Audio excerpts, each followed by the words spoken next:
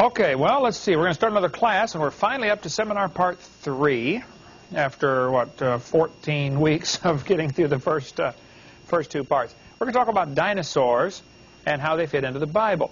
The reason I put so much emphasis on dinosaurs, I guess, in my ministry is because Christians are really confused by the topic, and I was confused by the topic as a new Christian, and so many millions of kids are being brought into believing in evolution via the dinosaurs. That's what Satan is using, and so we've got to counteract this doctrine that's being taught. The Bible says in Genesis 1:1, God created, in the beginning, God created the heaven and the earth. Now this National Geographic issue says, no human being has ever seen a live dinosaur. Now when I deal with kids, I will say, now hold it kids, the guy that wrote this book, does he know that, or does he think that? They say, well, he thinks that. There's no way he can know that. In order for him to know that is true, he would have to know every human being alive, wouldn't he? I'm sure he doesn't. He would have to know everybody that ever lived. And I know he doesn't do that. So there's no way he can know that. He can only think that is true, and it's not true at all. The Bible says in Exodus chapter 20, in 6 days the Lord made heaven and earth, the sea, and all that in them is. So if everything was made in 6 days, Adam must have seen dinosaurs. They had to be created with Adam somewhere during that first week.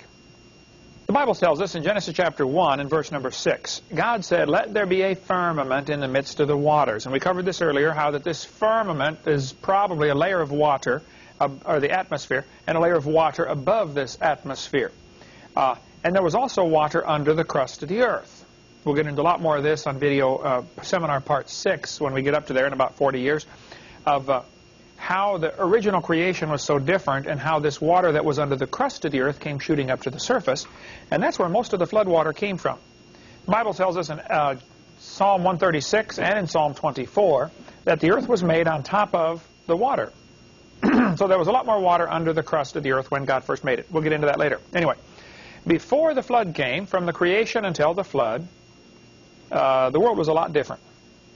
People lived to be, 900 years old, and things changed after the flood. But during this pre-flood era, we call it the Garden of Eden, but actually they were kicked out of the garden probably after 100 years, and the rest of the 1,500 years is still a beautiful world, but thorns and thistles, and nothing like it was for the first 100 years, but still, living 900 years old, so things were a lot different. I'm not sure exactly what the curse did to the world, and I don't know how much effect that had on things that Adam saw, and there is not much preaching been done because there's not much scripture on the curse.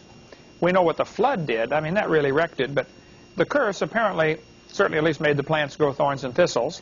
It might have been a recessive gene that became active. It might have been God just took his hand off and allowed certain things to happen. It's like if you don't ever work on your car, it's eventually going to break. And God said, that's it. I'm letting this place go to pot now. Whereas before, I don't know. I'm just giving some options. He may have been sustaining it before. But before the flood, they're living 900 years. After the flood, it dropped off to 400, then 200, and then 100, and today not many make it to 100. So it's a lot different back then. Now, reptiles during this time grew to be huge. See, reptiles never stop growing. At the end of your bones, there are certain kinds of cells that continually grow until you reach a certain age, and then they stop.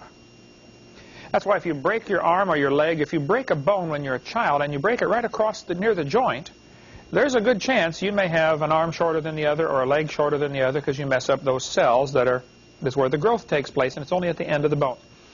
Reptiles don't have that. They grow all their life. They never stop. People stop growing, at least vertically, when they're 16 or 18. I've seen them grow horizontally after that for a long time. But reptiles simply never stop growing. Eric, remember when we went to the alligator gardens, or what was that called? Alligator Farm in Orlando? We asked the guy, how big do these alligators get? He said, well, we raise them under close to ideal conditions here.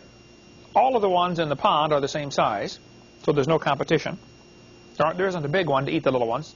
In this pond, it's all 1-year-olds. In this pond, it's all 2-year-olds. And he said we give them all the food they can handle, so they don't have to fight for it. And we get them from egg to, in 1 year, to 5 feet long. After 2 years, they're 7 feet long. After 3 years, they're about 8 feet long or something. They never stop growing, but the growth rate declines. assuming this to be true before the flood, there's no reason it wouldn't be, the reptiles would grow to be huge. Dinosaurs were just big lizards in the Garden of Eden. So the obvious question comes up, do you think Noah took dinosaurs on the ark? Well, sure. People say, dinosaurs on the ark, they're kind of big, aren't they? Ferocious, meat-eating T-Rex? Well, he wasn't a meat-eater until after the flood. Yeah, bring babies. I mean, Noah was 600 years old when he built the boat. He probably was smart enough by then to figure out you don't have to bring the biggest ones. Bring 2 babies. Just be sure to get a pink one and a blue one. That'll be important later. There's a lot of reasons why you ought to bring babies, okay? Number 1, they're smaller, obviously. They weigh less. Number 2 or 3, they eat less. Number 4, they sleep a lot more. And they're tougher. Kids fall down and bounce and get up and keep running. Adults fall down and break or lay there for a while. And plus, they'll live longer after the flood to produce more offspring. And that's why you're bringing them to begin with. Why on earth would you bring an old one? You know, you can bring young ones and let them live longer after the flood. It just makes sense. One of the debates I did, I don't know if, Eric, if you saw that one, debate number 7 with the former preacher turned atheist. He said, how's Noah going to keep all those giraffes on that ark, you know, because they got that, you got to have a special sling to carry a giraffe because their neck will get hurt, you know, because they're so tall. Well, he's assuming a full-grown giraffe. Baby giraffe, 6 feet tall, it's not a problem. They don't need the special sling for transportation. They're closer to the ground, they're tougher. And they always look for stuff like that, you know. First they pick an absurd example, like one of the, how did he fit those billions of species of beetles on the ark? The question is always flawed, and you have to learn to watch for that.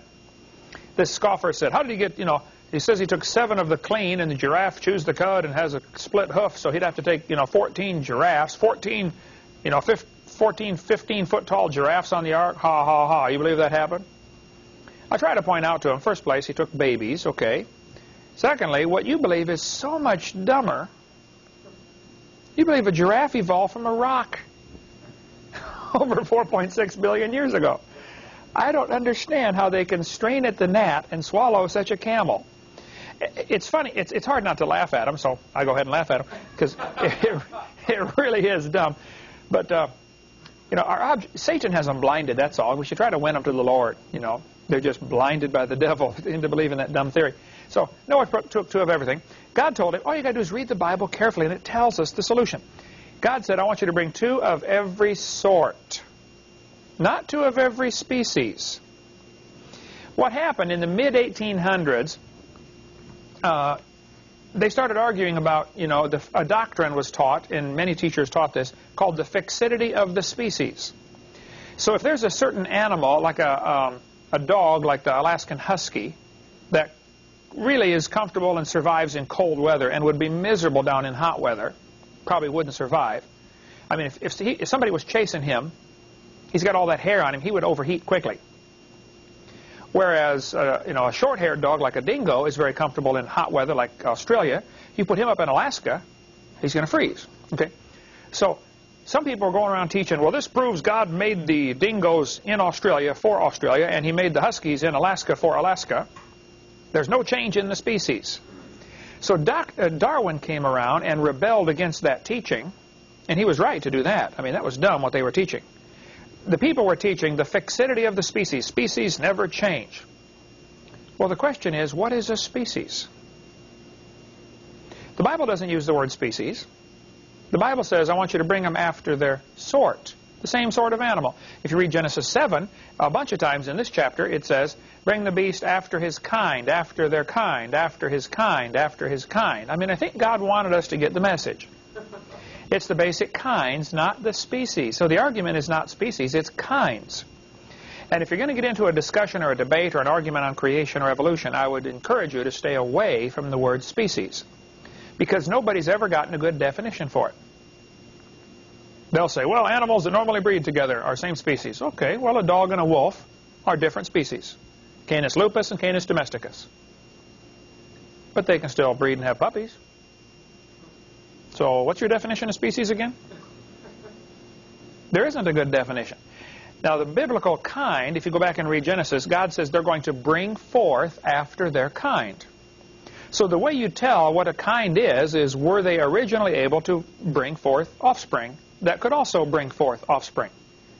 Bring forth not sterile offspring. A horse and a mule today, a horse and a jackass can crossbreed and make a mule, which is almost always a male, and all of the males are sterile, I believe. About 1 in 20,000 is born that is not sterile. But then either those kids are sterile or they become back to a horse or a jackass. So there's a good possibility that the horse and the jackass had a common ancestor. I wouldn't argue about that. But stand back and look at them. You're talking about the same kind of animal. You know, this doesn't prove the horse and the banana have a common ancestor. That's for sure. So, and God told him to bring all those in whose nostrils was the breath of life and those on dry land. Now here's what will happen. Some skeptic or scoffer will figure out how many species of animals there are in the world. He won't figure the kinds, he figures the species. And then he figures including all the fish and including all the insects, and he says there are X number of million species in the world. Well, this number is derived because modern day scientists have decided that certain animals are different species. But if you stand back and look at them, they're the same kind of animal. I mean, we got dog, wolf, coyote. There's 3 simple examples that are the same kind of animal and probably had a common ancestor, but they're 3 different species. So they will set up a straw man by claiming there are millions of species in the world, and there are. Way too many species to go on the ark. Way too many. And they'll say, are there too many species to fit on the ark? I say, I agree. But you think it happened? You think what happened? You think he put all those species on the ark? Oh, no, no. I think he put all the kinds on the ark. He brought them after their sort. Only those in whose nostrils was the breath of life, and only those on dry land. Take out the fish. Take out the insects. They don't breathe through nostrils. Insects absorb oxygen through their skin. Which, spiracles, right. It's called a spiracle. It's a hole in the skin where they pull oxygen in, and that's how they get it. And we get into the surface area to volume ratio problem. Did we do that in one of the classes here? Yeah. As an insect gets larger, it ends up effectively having less skin per cubic inch of meat, and so it can't get enough oxygen to breathe. So why do we have insects down there? Well, we have insects that aren't as big. We still have them. They're just not as big. Were they on the ark? Oh, yeah. No, some insects might have been on the ark, but they didn't have to be. Insects can survive a flood just fine. Many insects can burrow in the mud. Some spiders can take an air bubble down with them and build their nest underwater, you know. It doesn't take much air to keep an insect happy for a long time. Plus, I suspect during the flood you would get turbulent areas where you would have, you know, stuff trapped. The big thing, I think, most of the insects survived on floating dead material, log mats. Let's suppose you have a flood. Go any place where there's a flood going on, and just watch out, like in a river, raging river. There's all kinds of stuff floating down the river. How long would a person last on a log floating around? How long? If it was wild, not very long. Yeah, a week, maybe, if he's lucky, right? Sure. He's going to fall asleep, you know, so sooner or later. Now, how long would an insect last on a floating log mat? Yeah. Build a new colony. Right? Start a family. I mean, so insects survive floods. Today we have all these varieties of dogs, and they probably came from a common ancestor. It was a dog. And Noah probably never saw a Chihuahua. Most of the dogs we have today are through selective breeding because some guy decided, well, you know, I'd like to have a little bitty dog to keep in my lap. Not like yours, Jan. Your dog still gets in your lap? That big old St. Bernard, or German Shepherd? Not anymore? What is she, 100 pounds now? Or? No, she's only 75. Only 75, oh, okay. Yeah. So, some people, like the Chinese, it's a real big deal with them to raise particular dogs for particular purposes, you know. Some dog is born with some slight deformity or something, and they'll say, you know, I really like that. Let's crossbreed that and develop this trait. And you end up with a pug, you know, the nose caved in. Looks like it's been chasing parked cars all of its life or something. And there are 250 varieties of dogs, some say 400, you know, varieties of dogs in the world today. Noah probably never saw a Chihuahua. Most of the dogs we have been crossbred or specially bred for some particular purpose, like the dachshund. Half a dog high, dog and a half long. Those were special bred to go chase something down a hole, a weasel, I think, you know, because somebody wanted to hunt weasels or whatever it was, you know. So they kept finding dogs with shorter and shorter legs, and pretty soon you got a whole species of those things. Or not a species, you have a whole variety of dog. Now, like our dog Nicky over there, he's a Canardly.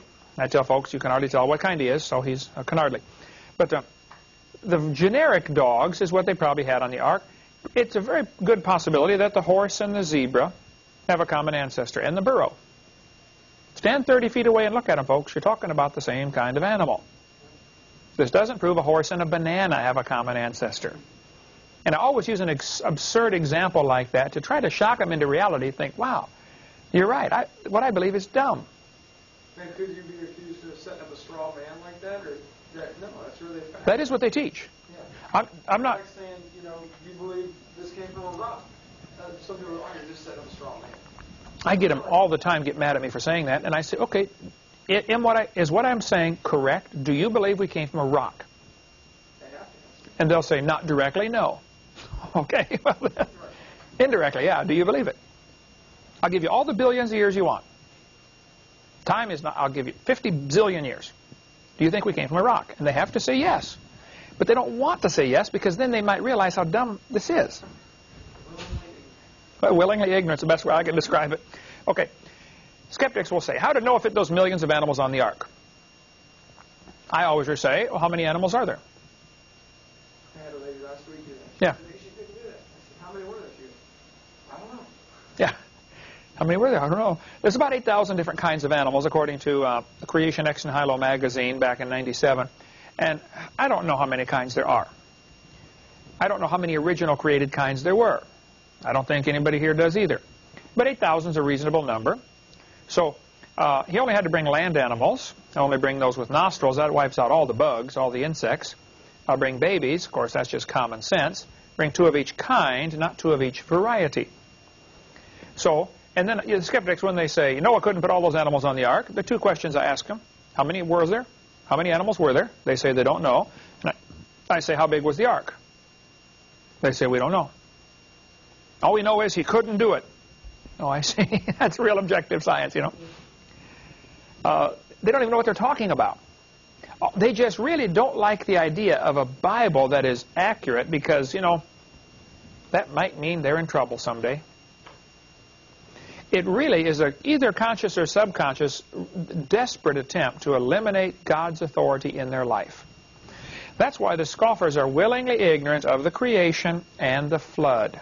They just don't like the idea that God has the authority to judge sin. Well, I'm sorry. He does, and he's going to do it again. And you better get ready for it. So, the skeptics believe, of course, 20 billion years ago there was a Big Bang, and 4.6 billion years ago the Earth cooled down, and then it developed a hard, rocky crust as it cooled down, and it rained on the rocks for millions of years. This is what the textbooks teach. Millions of years of torrential rains created the oceans. And swirling in the waters of the oceans is a bubbling broth of complex chemicals. Progress from a complex chemical soup to a living organism is very slow. Well, I guess it is. So slow it's stopped. Doesn't even happen. Nobody's ever seen it happen. Now, for years, people have done experiments and proven that non-living material does not come to life. That is called spontaneous generation. That'll be a good quiz question, Becky. Spontaneous generation is the belief that non-living material can come to life. 200 years ago, there were formulas in books how to create mice. Put a bunch of old rotten rags and wheat in a corner of a building and leave it for 3 weeks, and it will turn into mice. Well, duh. Okay. Let's say take a piece of rotten meat, set it outside for 4 days, it'll create flies. Flies are created by rotting meat. That's what they taught. Well, of course, Francisco Redi and Louis Pasteur came along and did their experiments and proved, hey, folks, it doesn't happen. It doesn't happen, okay? Non-living material does not come alive. But here's a textbook in 1994 teaching the kids progress from a chemical soup to a living organism is very slow. Now, this is sheer baloney. Now, he's welcome to believe that. I don't care what this author believes. But that's not science. That doesn't belong in a science book, that's for sure. Here's a college textbook. Look what it says. The first self-replicating, in other words, able to reproduce, the first self-replicating systems must have emerged in this organic soup.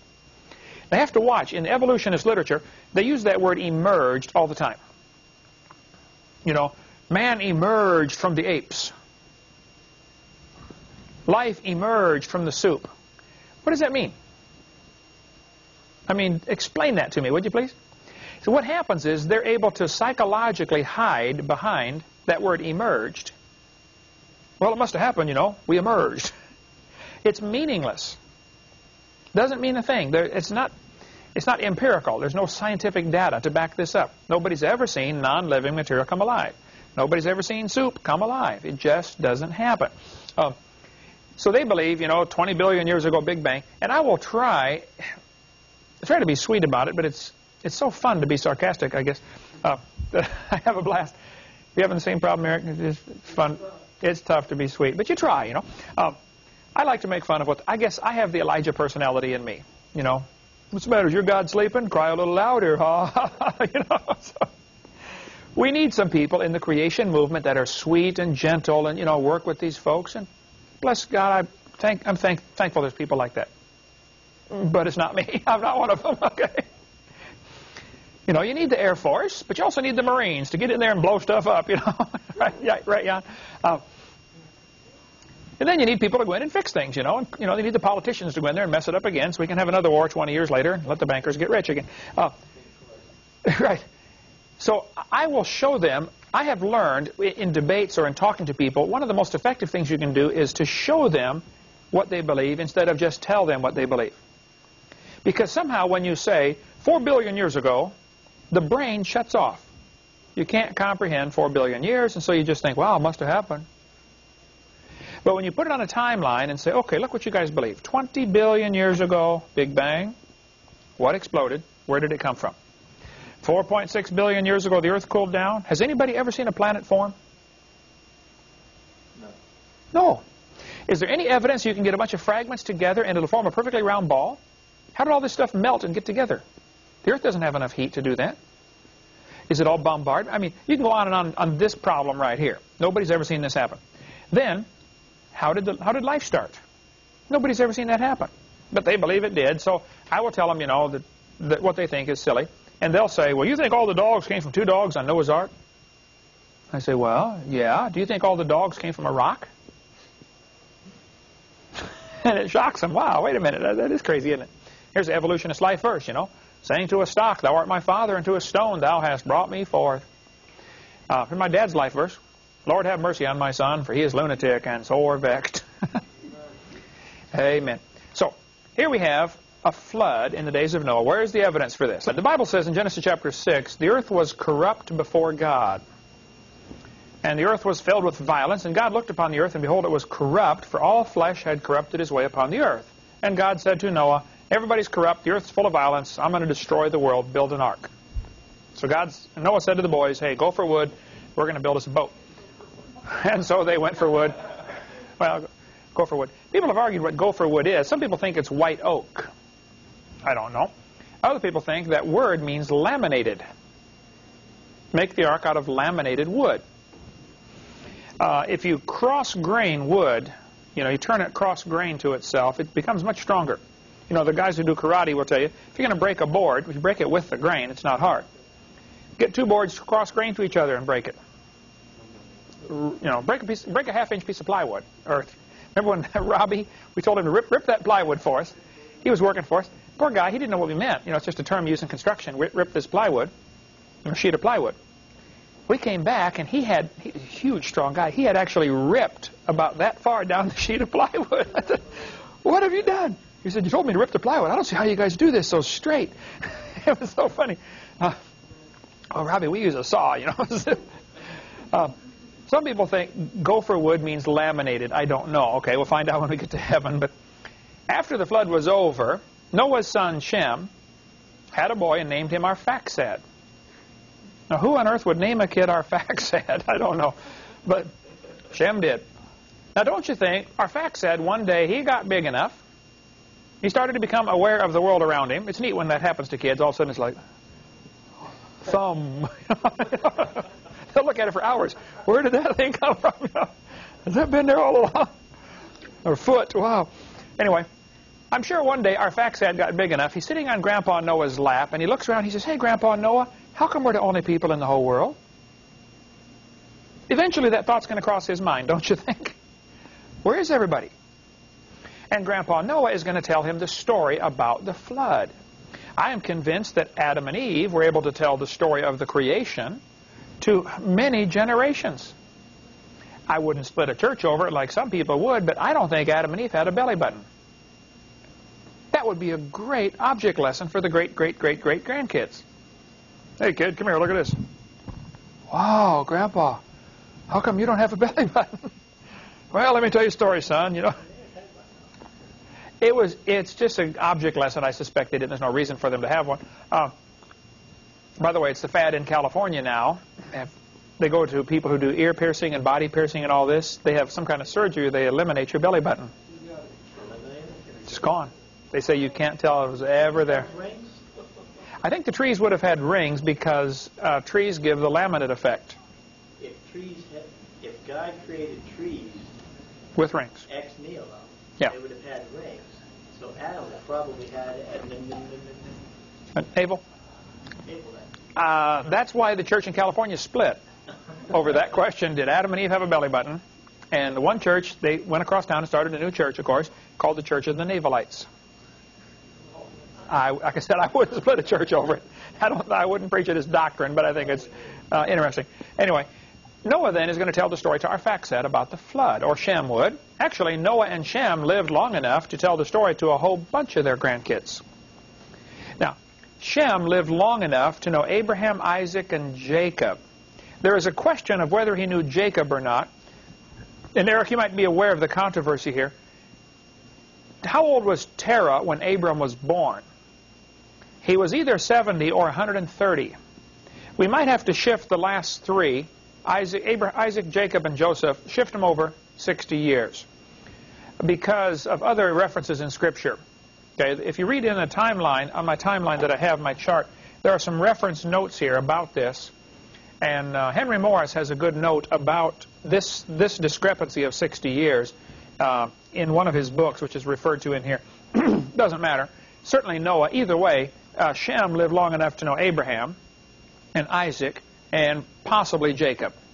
Okay, depending if you shift the chart over to 60 years or not. But just somebody will get a hold of you someday and say, oh, that's not accurate, because, you know, they'll give you some other reference of how old somebody was. And by the time you chase down all the genealogies, it still is a little confusing, but it possibly should be shifted over 60 years. I don't know. It's not a big deal. Anyway, the story of the flood is going to be passed down generation after generation, and they can all go back and verify it with Noah. I mean, he's still alive. So today, 4,400 years later, there are still 270 surviving flood stories that have been found. That'll be a quiz question. How many flood legends have been found? Those are 270. 270 existing flood legends from cultures all over the world. And when you read them, it's amazing to see the similarity between the biblical account and these flood legends 4,400 years later. For instance, the Hawaiian legend says, long after the death of Kunihana, the first man, the world became a wicked, terrible place to live. There was one good man left. His name was Nu'u. He made a great canoe with a house on it, filled it with animals. The waters came up over all the earth and killed all the people. Only Nu'u and his family were saved. Now, here we have a legend that is very similar to the Bible. You have one family saved in a great canoe full of animals from a flood. The Chinese, the oldest known story, I believe, in China is called the Hai King Classic, which tells about a guy named Fu Hai that they say is the father of their civilization. The story goes that Fu Hai, his wife, 3 sons, and 3 daughters escaped a great flood. After the flood, they were the only people left on earth, and they repopulated the world. So here you have a story with one man, 3 sons, and 3 daughters, and his wife, 8 people, saved on a boat from a flood. I don't know that the Fu Hai story mentions the animals, but it would tie in. The Toltec Indians in Mexico, their oldest... Do we have a book that sells these stories? This is in the book Dinosaurs by Design, the red hardback book, right there, by Dwayne Gish. These are where I got these pictures from. The Toltec Indians in Mexico. Now, he only has a few of the stories, okay? A guy called me a few weeks ago that is collecting as many stories as can be found. He's going to publish a book with all just the stories in it. Somebody keeps sending me every couple months. They send me, because they're doing research, they're spending their lifetime researching Tower of Babel stories. Indian cultures that will say, oh yeah, there was a time when everybody spoke one language, but now we all speak different languages because, you know, and sometimes the stories get kind of wild, you know, because somebody, you know, cut off a snake's head and the snake, you know, bit him on the foot and said, now you're going to speak a new language. You know, the stories get kind of wild, the mythology, but the idea is universal, that everybody did speak one language at one time. Do they speak with a forked tongue? Forked tongue, I guess they would, wouldn't they? The Toltec Indian legend says, the first world lasted 1,716 years and was destroyed by a great flood. Only one family named Coxcox survived. Well, 1,716 years is interesting because the Bible says it was 1656 if you add up the dates in the Bible. Now, I don't know if there are gaps in the genealogies, and that discussion would go for hours and hours. You know, there are some problems between the chronologies and the genealogies. There's a few extra people mentioned in there. And if you read Henry Morris's Defender's Bible, he's got great explanation for that. Sometimes it says, you know, Abraham was the father of David. Well, obviously he's not the father of David. He's the great-great-great-great-great-great-great-grandfather of David.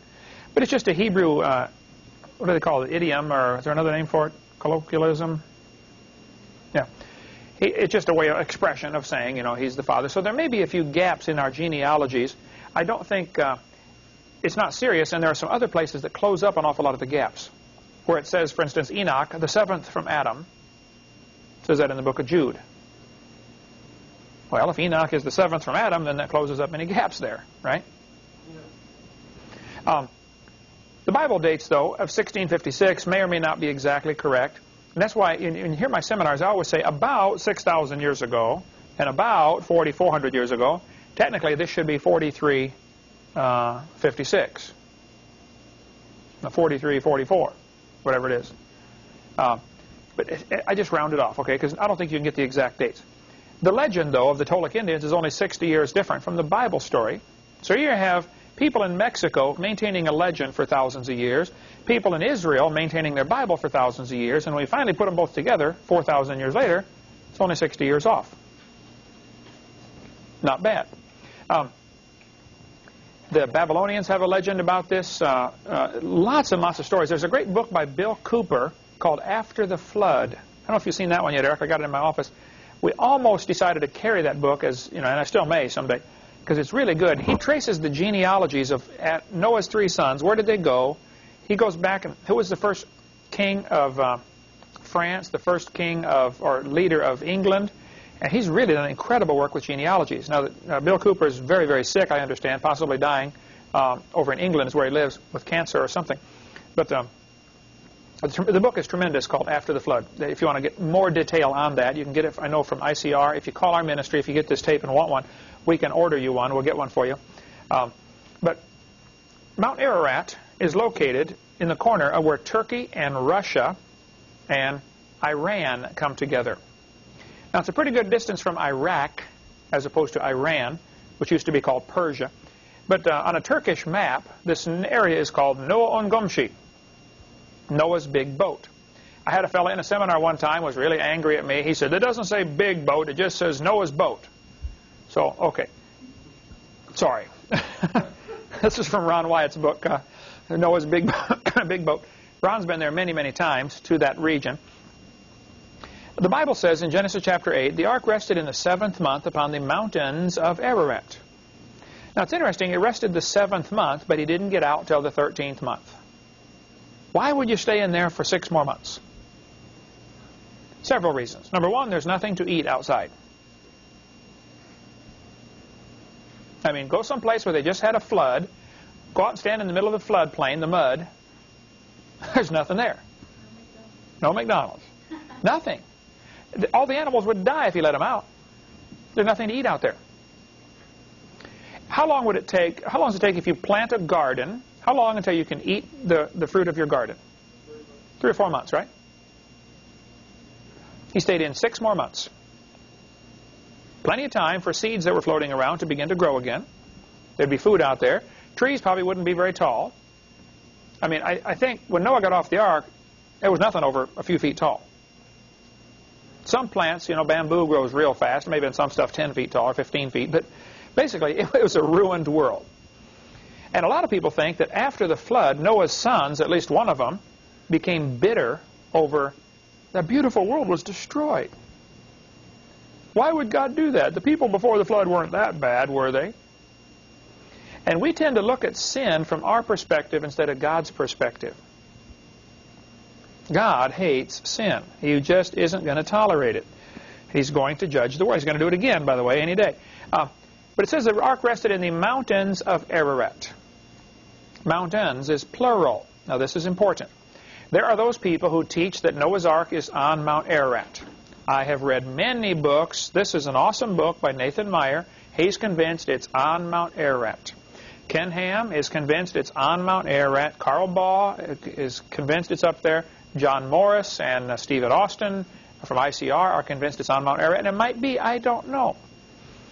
But what I have read, and I think I've read everything that is, or nearly everything published on this topic from these people who I respect, they will say, you know, we went up on Mount Ararat and we got struck by lightning and there were rock slides and landslides and there's pillow lava up there. Yes, yes, I agree. And then they'll say, you know, we just almost saw Noah's Ark. Well, how do you almost see something? Okay. And there are stories about the Russians going in there in 1916 or 17, you know, photographing the Ark, coming back with all the data, and then the revolution started. And it was all lost who knows where, you know, during the Bolshevik Revolution. So, I don't know. I'm willing to listen to both sides, but here's what happens. The people who believe it is on Mount Ararat have spent a lot of time raising money for these expeditions. And they get really bent out of shape if you even suggest it might be someplace else. And so some good creationist groups have ostracized me, or they won't recommend my ministry because I even mention that there's another option. I'll say, well, you know, maybe you might want to look someplace else. The Bible doesn't say it landed on Mount Ararat. You ought to try this. Get something floating in a bathtub and have something rise up under it. What's the chances of it landing on that rising object? It's going to float off to the side. It won't land on the rising object. It could, I suppose, but it's highly unlikely. Mount Ararat is made of a special kind of lava called pillow lava. Pillow lava occurs when a volcano erupts underwater. As soon as the lava comes out, it cools quickly. And so it looks like a pillow, for lack of a better word, and so they call it pillow lava. In Hawaii, I've been over there 3 times, volcano, when it erupts, if it has time to cool down, it cracks. You know, a different kind of lava than if it cools instantly. When the lava's flowing right into the ocean, big steam cloud, and it cracks up into sand. Breaks it all up. The black sand beaches in California, I don't know if you remember that, Eric, you might have been too young, but we used to go just north of San Francisco. We would see the black sand beaches that were obviously from a lava flow that flowed down and hit the water and cooled off and broke up quickly, made this black sand. Mount Ararat is obviously a volcano that erupted underwater because of the type of lava it is made out of, called pillow lava. And there are some folks who are convinced it's up on Mount Ararat. I think it is possible that as a volcano is rising up or as the mountains are lifting up, that the ark would get snagged on the side as it comes up, but I think it's unlikely. It is more likely that an ark would come to rest in what is called a nested area. If the mountains are lifting up under the water, if there is a small pool that slowly drains off, surrounded by a ring of mountains, that's called a nested area, it's more likely for a floating object to get caught there and settle out in a plain somewhere. Many people think this is Noah's Ark right here. This is a boat-shaped object. It is 17 miles away from Mount Ararat. Now, Ron Wyatt was a good friend of mine. He died about a year and a half ago. His website, wyattmuseum.com, has all sorts of data on this topic if you want to study this object right here as being a possibility for being Noah's Ark. Richard Reeves is a friend of mine. He took over for Ron Wyatt. He has been there many times. There's a picture of Richard with Mike and I out by the climbing wall. Richard and his family have been down here several times, and they've got a museum up there just south of Nashville that is worth stopping and seeing if you want to see the museum, Wyatt Museum. The guys who think it's down in the valley, this is information about the ark down in the valley, okay, if that's it. They say it is collapsed in on itself and folded out to the side. Now this term, Eric, you might want to learn, when a boat falls out to the side, it is splayed. S-P-L-A-Y. Splay is a boat will, you know, if the boat isn't built just right, it'll just fold out to the side. You don't want that to happen while you're swimming or floating around in it. But an old wooden boat, you know, when people mention about Noah's Ark, I say, first of all, let me explain. It's been 4,400 years. I'm not sure anything is left of a wooden boat. Maybe nothing. Maybe there is no ark. There's a possibility that for the last 4,000 years, people have been going there breaking off pieces to take home for a souvenir, and it's gone. You know, like the Catholics, when they become a priest, they will get a piece of the original cross of Jesus. Well, somebody figured out there's enough pieces of the cross of Jesus to build about 4 cities now. He was strong carrying that thing up the hill. I don't know. The best 2 possibilities seem to be that it's on Mount Ararat or it's down in the valley. Now, there's a third group that says it's over in Iran. It's not even in Turkey. It's in a different country. There's a series of mountains over there where they think it is. Now, Bob Cornuke has spent a lot of time searching over there. He thinks it's over in Turkey in this mountain range, only because of the verse that says they journeyed from the east to the plains of Shinar. And he says if you're going to journey from the east to the plains of Shinar, you have to go from Iran to Baghdad, which is where the plains of Shinar are. Shinar were. They are still. Anyway, he's assuming, I think, of course, by that when they built the Tower of Babel, they stayed right where the ark was. By the time they get to where they journeyed over to build the Tower of Babel, this is 200 years later. I don't think they stayed right at the ark for 200 years. I mean, they could have walked over to Iran. It's not that far away. Okay? And then journeyed to the east. So I don't know. I don't know where the ark is. But Ron Wyatt's site is pretty convincing to me. They found iron rivets in that region. Of course, we know they had iron before the flood came. Tubal-Cain was an artificer in brass and iron, the Bible says. And it could be they actually bolted the ark together with the big rivets. Ron had several of them. I held them in my hand. It looks like, just like you would do a rivet today, a large steel pin, maybe an inch diameter, where you put a big washer over it and then beat the head to round it out. And it squeezes the wood together and it can't come apart. This is typically how a rivet is done. When I worked at General Motors, I ran the rivet gun for a while, putting the frames of the trucks together. You drop this pin in about as big as your thumb. It's already got a round head on one side. You drop it in the hole, and you get this big machine that's held up by a little crane, and you have a motor you can control it. It's like a big C-clamp. You put it over the rivet, and it squeezes it down into a ball on both sides of the metal, like a pop rivet, only this is as big as your thumb. And for jokes, some of the guys at General Motors would take just the rivet gun, put a rivet in it, and squeeze it, and it squeezes it into a perfect ball, or close to a perfect ball. But it's red hot. All that pressure produces heat. Then you toss it to somebody. Here you go. You know, that happened all the time at General Motors. I'm sorry about that. I didn't do it, of course. The other guys did it. But anyway, these rivets that are found up there are very convincing that they are indeed from Noah's Ark. And the skeptics will always set up a straw man and they'll say, you know, like the former preacher turned atheist. He said Noah couldn't build a wooden boat that big, and they didn't know how to work with iron back in those days. They were dumb. Yeah, in other words, I'm smart, everybody else is dumb. That's what he's trying to say. And that's always what it boils down to. The government of Turkey studied the problem carefully, and they own the property, and they are convinced that this is Noah's Ark down in the valley. Now, the guys who think it's up on the mountain are coming back, and they're saying, well, the reason they said that is because they don't want people coming over here looking for it. So they just said this to keep people out of the country. That's their excuse. You need to be aware of that. The Turkish government even built a visitor center there. Apparently, it's not a safe place to go now, though, because people are getting killed there because of all the Kurds that got driven out of Iraq are now living up in that region. They're nomads, you know, have no place to live, refugees. Creation Ex Nihilo magazine has published several very nasty articles claiming this is not Noah's Ark down in the valley, and they give all their evidence. When this article came out in the Creation magazine, the first thing I did is, I think, what any Christian should do. They were in this magazine blasting Ron Wyatt, saying it's not Noah's Ark. I called Ron Wyatt. I said, Ron, let me read this article to you. I read the whole article. He was able to answer every objection. One of the things they show in this magazine, and I recommend Creation magazine. You know that. I mean, we love it. It's a great magazine. I encourage you to get it.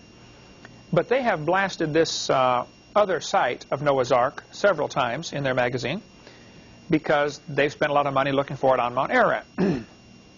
So one of the pictures they shows a satellite image of the region there, and it shows 2 more boat-shaped objects. And they said, see, that's not Noah's Ark, it's just a boat-shaped object because there's 2 more of them in the area. Kind of like this, you know.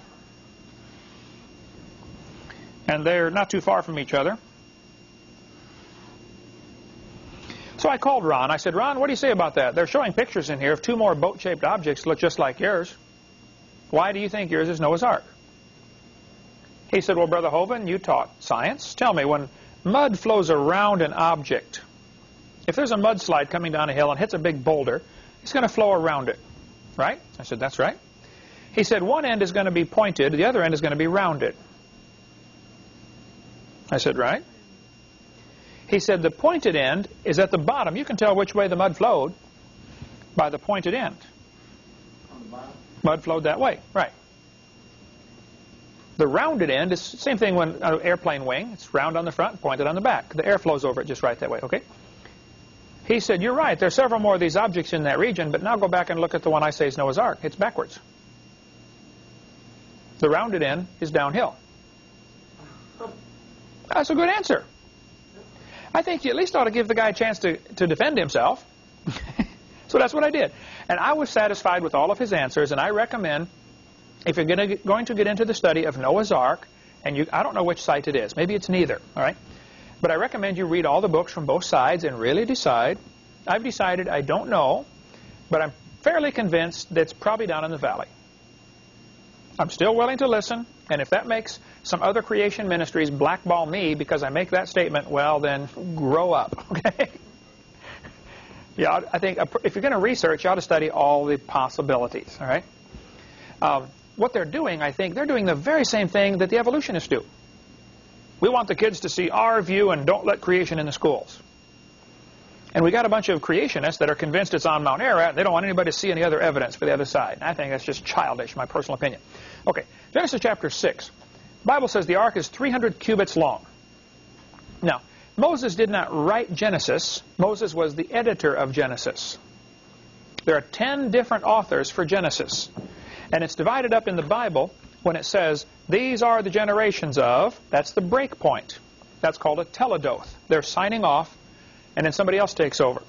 And I've put together stuff, Eric, for the seminar part 7 in the question-answer. You know, where are the 10 sections of Genesis? Some people say 11. Apparently God wrote chapter 1 and the first few verses of chapter 2. And then Adam took over, and Adam actually wrote part of Genesis. If you look at Genesis 1 and Genesis 2, it's very fascinating. Every time, I think in Genesis 1, in the 31 verses, it refers to God 31 times. And it says God every time. When you get to chapter 2, it says Lord God every time. Interesting. There are very obvious changes in style at 10 different times in Genesis. Terry Pruitt, I've debated him 3 times now. He's a Genesis scholar, and he says there are 4 different authors to Genesis, and we're all just doing it for political purposes.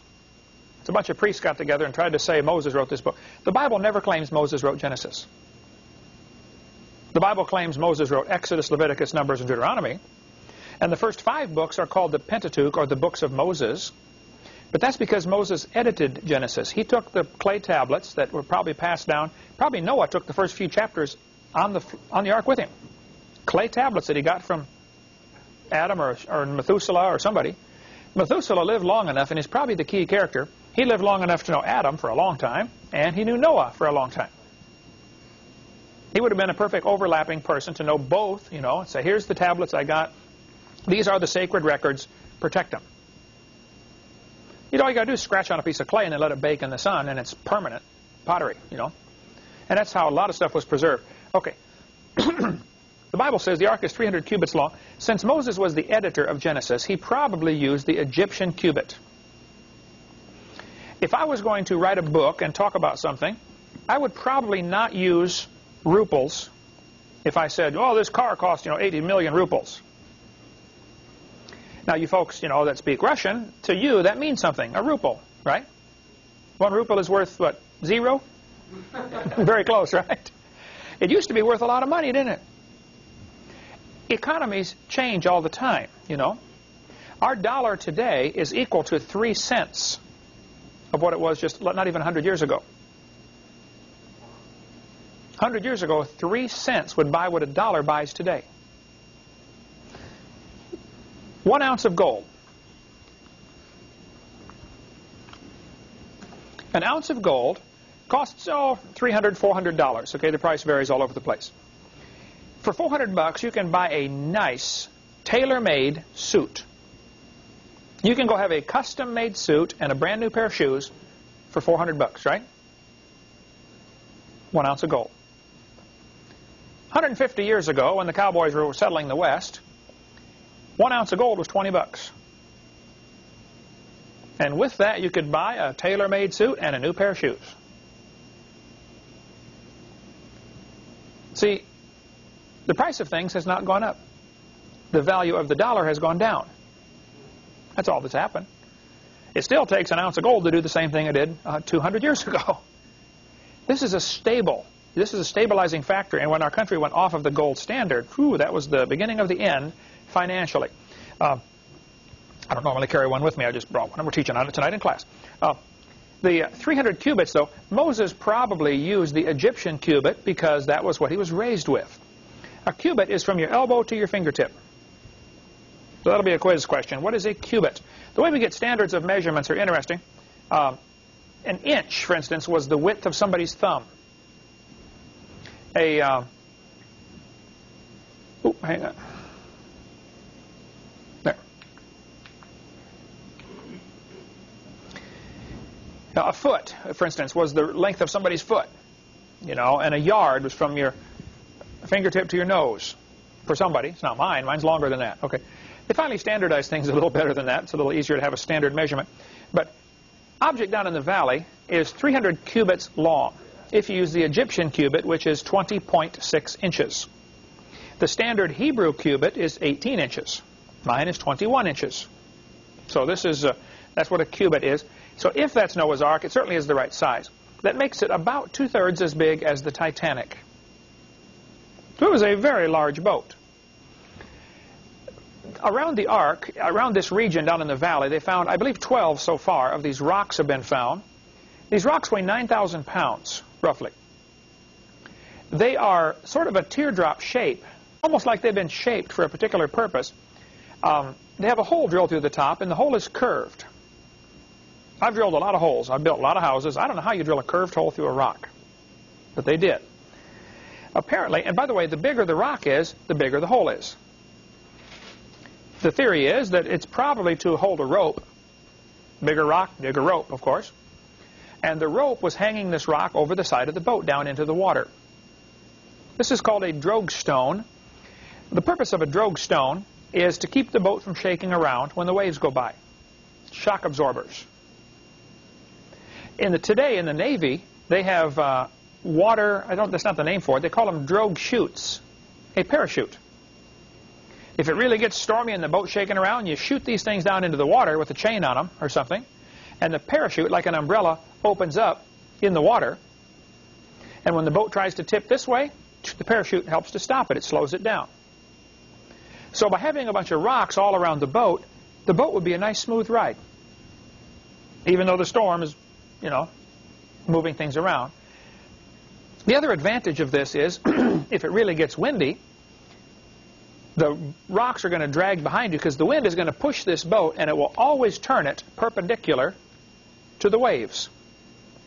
The danger of a boat in big waves is if the boat is going this way and the wave hits it from the side, it'll roll the boat over. This is called capsize, to roll over. When big military ships today get into a storm, they turn the boat and head into the wind. Because the wind is going to make the waves go a certain direction. You want to be going straight into the wind so the waves can't hit you on the side and knock your boat over. Well, if you had drogue stones, the wind would turn you automatically at a right angle, perpendicular to the waves. You can't capsize. One scoffer said, well, if he had all those rocks hanging all over the boat, wouldn't that slow him down? He wasn't trying to go anywhere. Where was there to go? He's just trying to float, okay? I think if I was Noah, I'd make my ropes long enough to have those rocks touch the bottom. Float up, survive for 7 months, float back down. Otherwise, you don't know where you are when you land. Not that it mattered, there's nobody to go visit, but he probably had these rocks long enough. One scoffer I debated said, you can't have a boat that big because when they tried to build a boat with 6 masts, called a 6-master. If you don't know, a sailboat has the pole sticking up out of it. That's called the mast that holds the sails.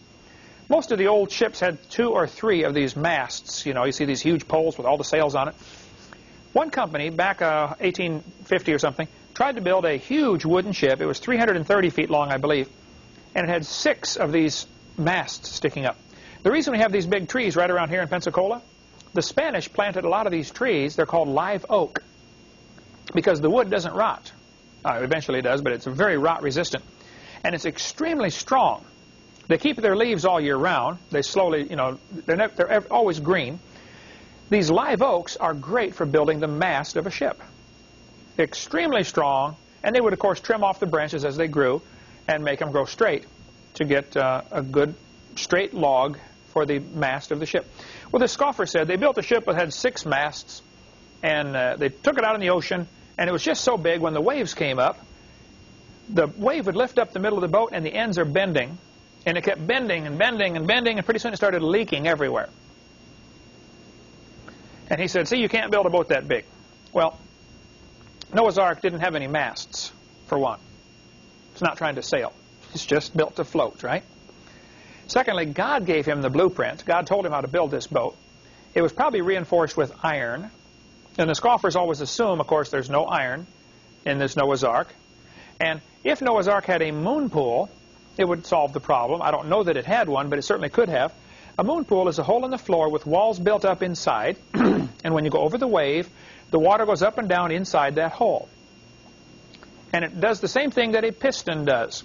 As it goes up, it'd push all the air out of the boat, or some of it, just like your lungs do.